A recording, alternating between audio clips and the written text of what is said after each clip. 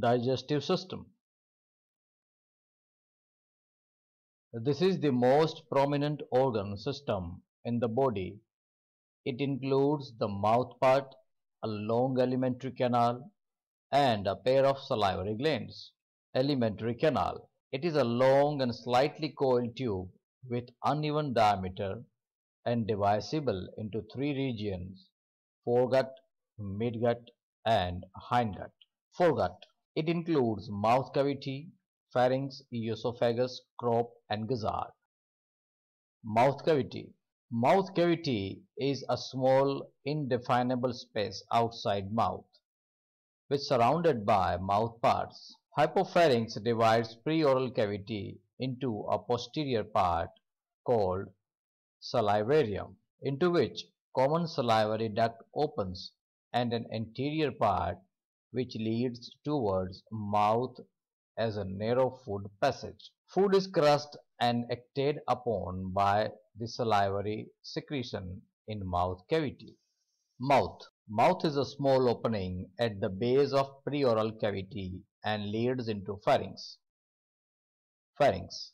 It is short and tubular, and its circular lining is more folded posteriorly.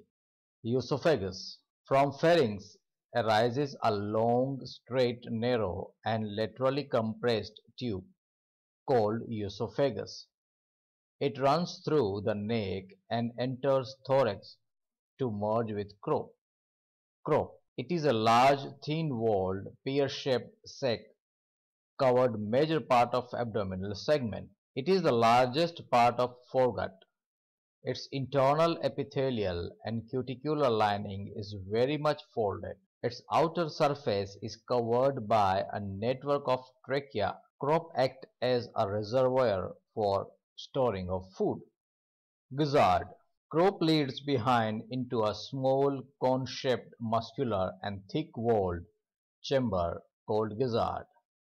It consists of two parts, an anterior armarium and a posterior stomodeal valve.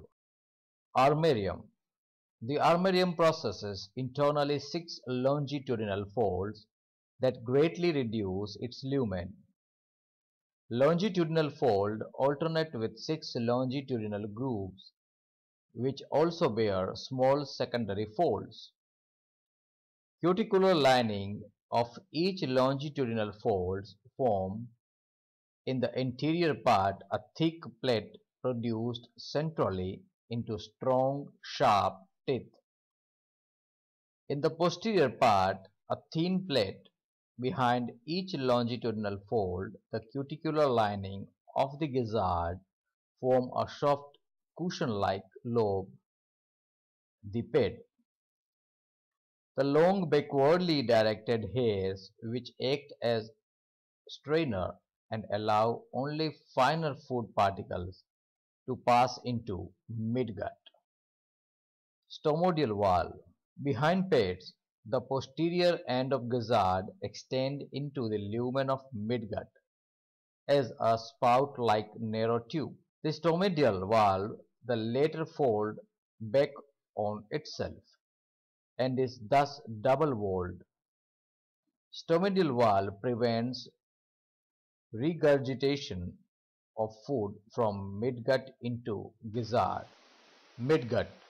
Midgut is the short and narrow tube-like middle part of alimentary canal, also known as mesenteron.